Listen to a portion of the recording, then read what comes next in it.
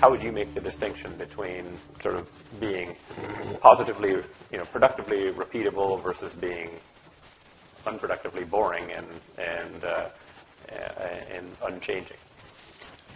And repeatability is the idea of it was really about how to take your greatest successes and how to understand them very deeply, and how to therefore take what was the essence, what was the root cause of your success, and to reapply that over and over and over again.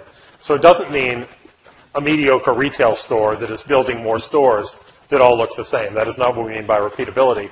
We mean at a deeper level having self-awareness of your strengths. So for Nike, if you ask people what is their core, they will typically not say it's sports shoes if they're more thoughtful. They will say it's 3 or 4 capabilities which work together in a repeatable model. It is the ability to manage iconic sports athletes, and in most of the sports they're in, they have signed up 6 of the top 10 athletes. You can see it just on tennis, except for the men's finals today. But certainly it's true for the women's finals. Second is the use of the swoosh. They consider that to be differentiated. It's how they design, and it's their supply chain to Asia. And it's really those capabilities. Usually we find 3 or 4 differentiated capabilities at the heart of success, which can be reapplied over and over again. I think it's true for us as humans, and I think it's true of organizations. And in the crush of daily life, people relatively don't often sit down and say what really is the absolute root cause of our greatest successes. What were our greatest successes?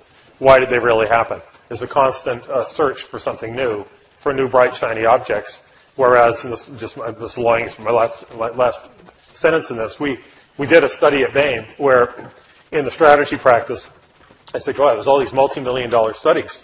What really do we find out after the end of the day? What really is kind of thing? What do we find out?" And so we looked at 115 of them.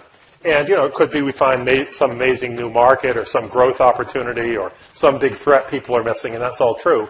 But in 2/3 of the cases, the main insight was that the core had been understood inadequately, had strengths in general that could be reapplied to new places that were not happening, and actually the core of the core of the core had more potential than people had recognized. And it really is understanding that and how to take it and transport it into new areas in a world that is changing that is the essence, I think, of adaptability and repeatability in a deeper sense.